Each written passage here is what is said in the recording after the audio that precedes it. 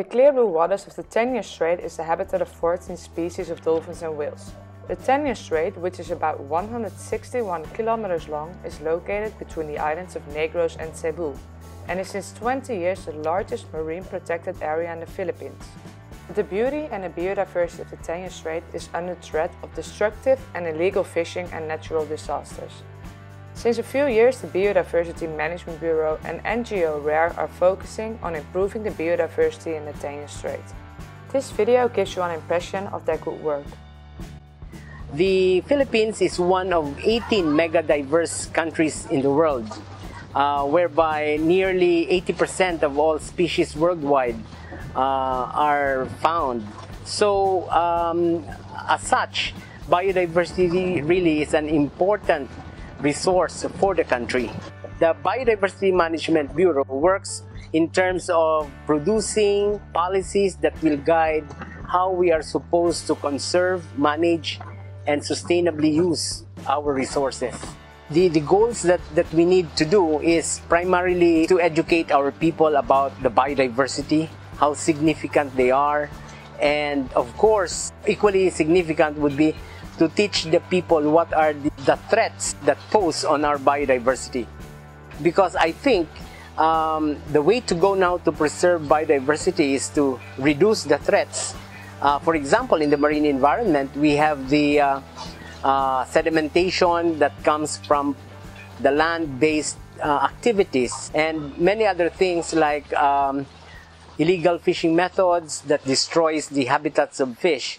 The fishermen are poor, so what they do is they use dynamite to catch more fish. So as they do that, they damage the habitat. The fish will not go back there because the habitats are damaged. And so the fisherman will look for another site, destroy another site, and eventually you see that what he does will affect the entire country if it is not arrested. Initially, there were a lot of dynamite fishers, and then as the enforcement began to put in place, then that's it. People began to realize, oh, it's not good to use dynamite fishing, so we will have to change our ways. The coral surface in the Philippines declined fast for the last few years because of illegal fishing, human influences, and natural disasters like typhoons and El Niño. But fortunately, the Philippines is trying to restore it.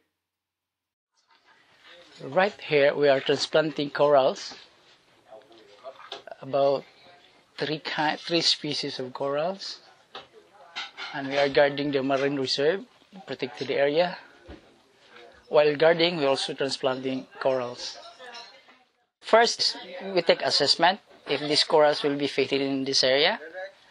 And luckily, they are just adjacent. We just pick it up nearby and transplant it here.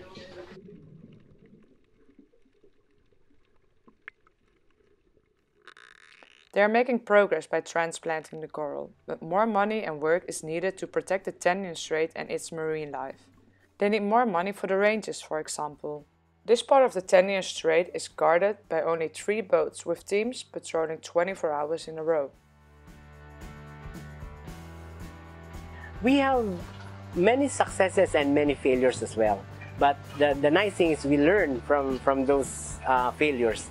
I think for the successes, I can just see that, for example, the maintenance of the 33 NIPAS areas all over the country as nationally protected areas, the enforcement of laws inside these areas, the push for ecotourism in many areas in the country is also a good thing. But we began to explain to them that when you declare an area as a key biodiversity area, you have to protect it. You will see animals there that are threatened, that are irreplaceable because they're endemic.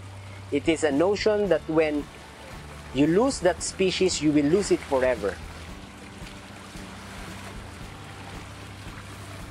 You really have to weigh what you have, and sometimes it is quid pro quo. You give in, you take some, you give in, you take some, and you can't have it all. Yeah.